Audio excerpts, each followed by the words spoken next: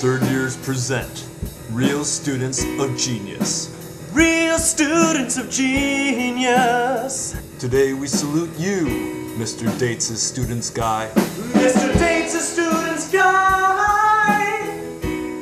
Because when you're TA, you don't see the classroom. You see a philandering gold mine. Let's get it on now. What you lack in tact, you make up for with an insatiable sexual appetite and an asymmetrical sense of power. Who's the boss now? Conflict of interest? What conflict of interest? I want you inside me. Because your carnal hunger can only be sated by the supple flesh of a ripe undergrad. Don't you judge me. But don't worry, you say. I'm only gonna give her a C. No special treatment. So here's to you, Mr. Dates' Students Guy. Mr. Dates' Students Guy.